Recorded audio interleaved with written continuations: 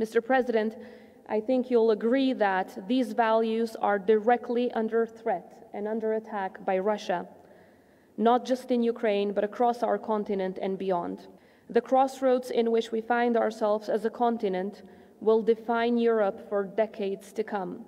Mr. President, today, during our meeting, we also discussed Kosovo's ambitions to join the Council of Europe, NATO, as well as the European Union. I want to thank you for the support that you have shown. And as a former refugee myself, and as a president of a people who were almost entirely displaced during the war in Kosovo was just 2 decades ago.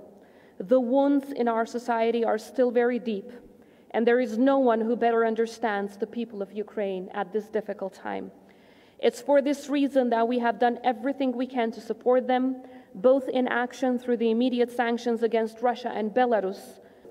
Unfortunately, our neighbor Serbia continues to serve Russian interests in our region by being the only country to not impose sanctions and continues to support Russia's malign and destabilizing agenda.